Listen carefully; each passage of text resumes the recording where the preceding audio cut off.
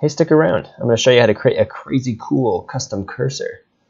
And I'm done alliterating. Maybe. Hey everyone, my name is Artindi, and this is another Godot game engine tutorial. And this time, I'm showing you one of the more useful things that I've learned, and that is how to marvelously mess with the mouse.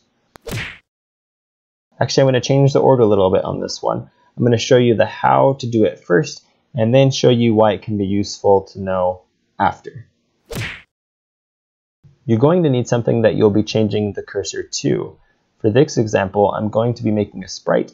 If you make your own thing, be sure that it's obvious where the actual place you are clicking is. If it is cursor styled, then that will be in the upper left-hand corner, like all the way, or in the very center of your sprite, depending on the position of your cursor. And if you're making crosshairs, it should be in the center.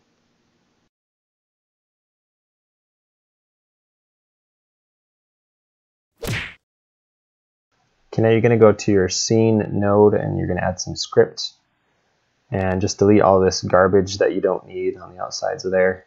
And the following bit of code you're going to put in the ready function, because the ready function is run once just to set up the scene. And you're going to put input.setMouseMode. Feel free to use the drop-down autofill. It's very useful. I'm glad Godot has that. Set mouse mode brackets input with a capital I dot mouse mode hidden, and you can see all the drop-down options right there in the autofill close brackets. Now the mouse is still there, it's just invisible. If this is all you were trying to do, then congrats, you have achieved success. Import your sprite and add it as a child node to the scene node. Open the scene node script, the one you just created, and add a process function. This type of function will run every frame of the game rather than just once, like the ready function. Inside this function, you will type the $sign. This allows you to access the attributes of child nodes. Type in the name of the sprite you just added, .position, because we want to change the position of the sprite every frame of the game. And now we will assign the sprite the position of the mouse like this. The sprite's position will be equal to whatever the mouse position is currently.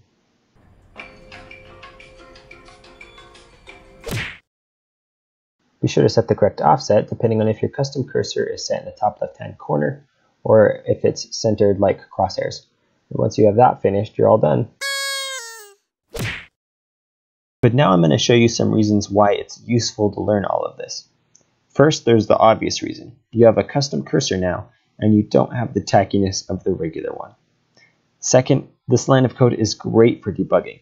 For example, when I was making shadows, I wanted to make sure it was working and see it in action in-game. Rather than adding all the code needed to move something around with the arrow keys or something, I could just add this bit of code and quickly be able to move the light around with my mouse. Plus, with some creativity, you can add a lot to your game. And with this excellent, entertaining exhibition of education,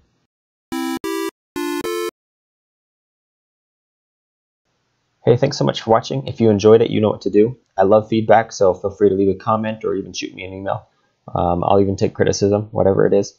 And if there's anything you'd like for me to learn so I can make a tutorial on it, please let me know. Thanks so much, and I'll see you next time.